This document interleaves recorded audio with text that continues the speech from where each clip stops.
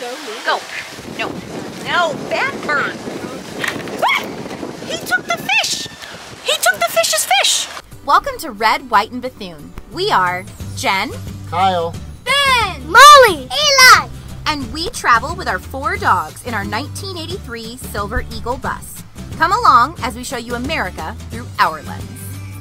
Last episode on Red, White, and Bethune, we finished our kitchen renovation just in time to go down to the Keys. We had to stop at Costco for lunch, and we made it to that blue barrier.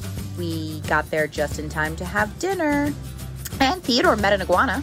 Then we ended up at Robbie's. Let's see what's going on this episode. This video is being uploaded with some Nomad internet. Kevin back here approves. If you need some internet on the go, check in the description below. We have a $30 off code. Let me shut up and we'll get back.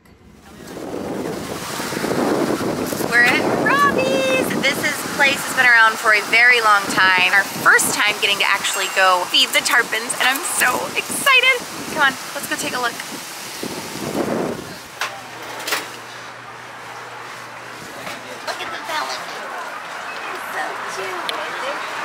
he's shopping. No. Would Molly be freaking out? Yeah. Watch out for the boat. They're so massive. Pelicans? Yeah. Look at the shark. Sarah, go stand right there. What? Wait, that's your shark. There's a shark, Sarah. See the shark? These look yummy. Alright, so I just I believe so. I just like put my hand just like The thing stole the thing right out of my hand. no. No. Go. No. No, bad bird. Ah! He took the fish. He took the fish's fish. Jerk. Good luck with that. Better get in there quick. Better get him in there. Do they just jump? I don't know, throw it in there. Ooh, is that a... Better get in there. I thought they were supposed to jump out of the water. Yeah. Ah! He did it for you. Oh, those birds are horrible. You want to feed one? No, I'm good. We got it. Look at how massive he is. Holy crap. Pelican. The bird really bit my hand. Did he? Yeah, it hurt.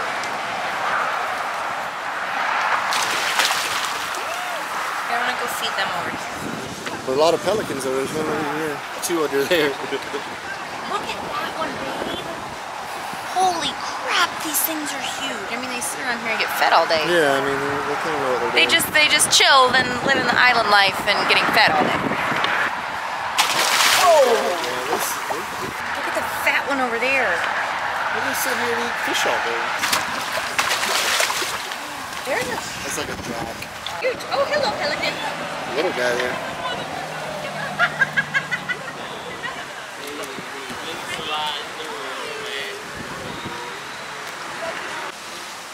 What are you doing? Washing my hand off.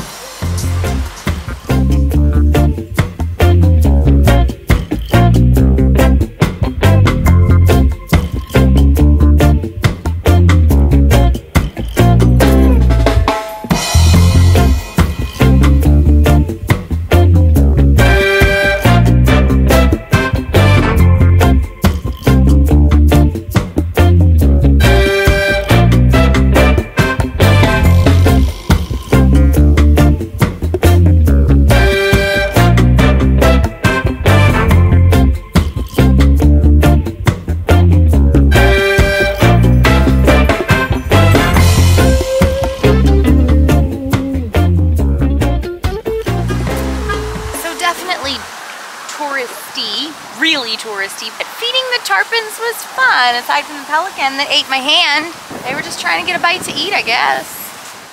I see a light in your eyes. I follow you so damn foolishly. You'd be the sweetest goodbye. Give me a heart trip exclusively. Take one step like this song in my head. It makes sense if you jump in my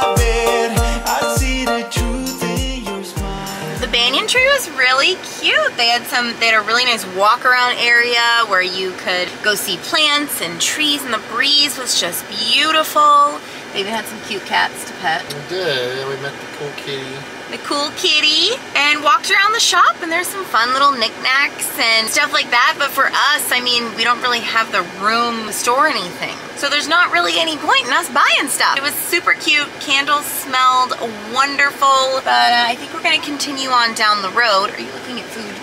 Yeah, I don't know, but I'm not even that hungry yet. We'll get there eventually. Yeah, but come on, you're going with us.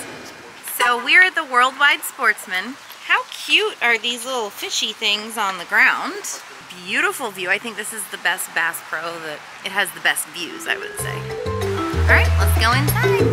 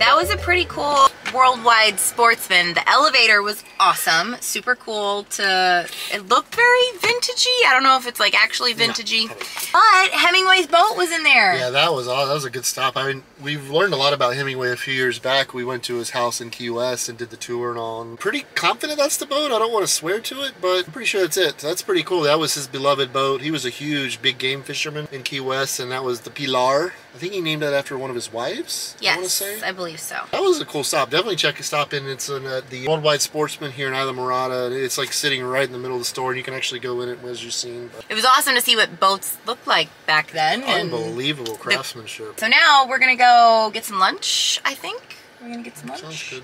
All right, let's go get some lunch. So we are gonna have lunch at Lazy Days Cafe. It was rated really well on Yelp. Rely on Yelp a lot to make sure that the restaurant's really good. And if you know anything about Molly, whenever we go into a town, she has Yelp already on her phone checking out the food scene. So let's go see what Lazy Days is all about.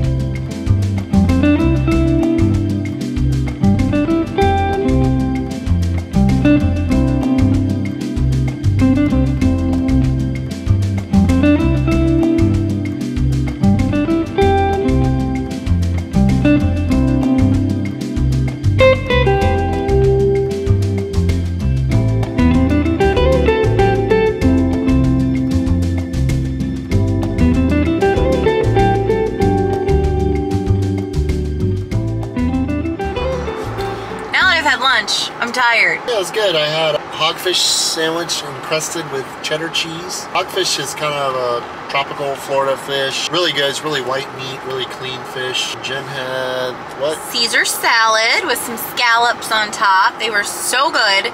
But the best part about it all was the view. That view was incredible. I mean, just sitting there was awesome. And then we had our key lime pie to top it off, and that was Lazy Days restaurant in Islamorada.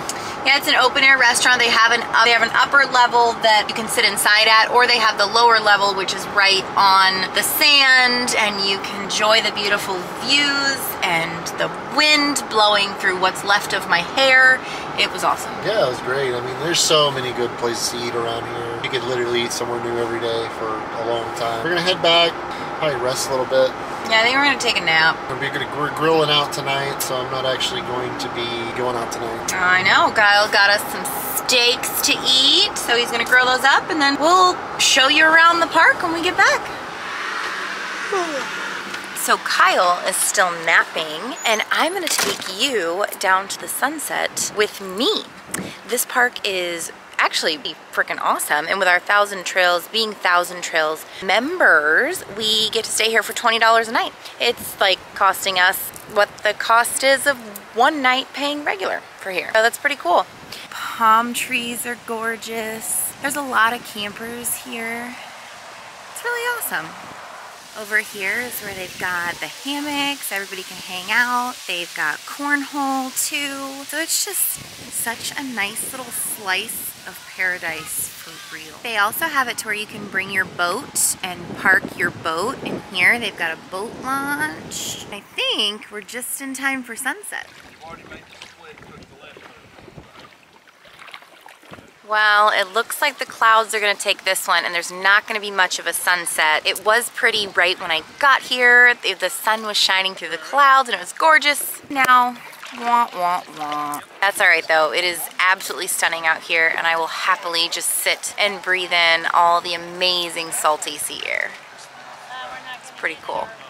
There we go. I hit record this time. Yeah, Kyle met me up here. He asked me to go get steak sauce and then I saw him walking this way and he needed a lighter. Luckily. I lost my good torch and then I bought one the other day, but through all the remodeling, I guess it's been misplaced. So grill up some steaks. Yep, they're going to be delicious and we're gonna have a good time just sitting outside enjoying beautiful weather. I'm not gonna wanna leave it. It's so nice. You gonna wanna leave? Probably. Yeah, to see the kids, you know. All that good stuff, parents and all that. Anyway, let's get back to the campsite. What have we got here, good sir? Indian. Potatoes and some broccolini. And the piece de resistance, the steak, I don't know. And we're watching Chris's Vacation without children. We love you, we really do. But we're gonna put this camera down and chow down on this delicious dinner that Kyle made for us and maybe pick you back up in a little bit. What you think? Let's go. Michael Joseph Vaughn was last seen on July the 27th, 2021. Joseph is 5 years old, white male, around 3 foot 7 inches tall, approximately 50 pounds, blonde hair, blue eyes. He was last seen wearing a light blue Minecraft shirt and dark blue boxer briefs with sandals. If you have any information concerning Michael, please contact the Fruitland Police Department Dispatch at 208-642-6006. Let's see if we can try to help bring Michael home.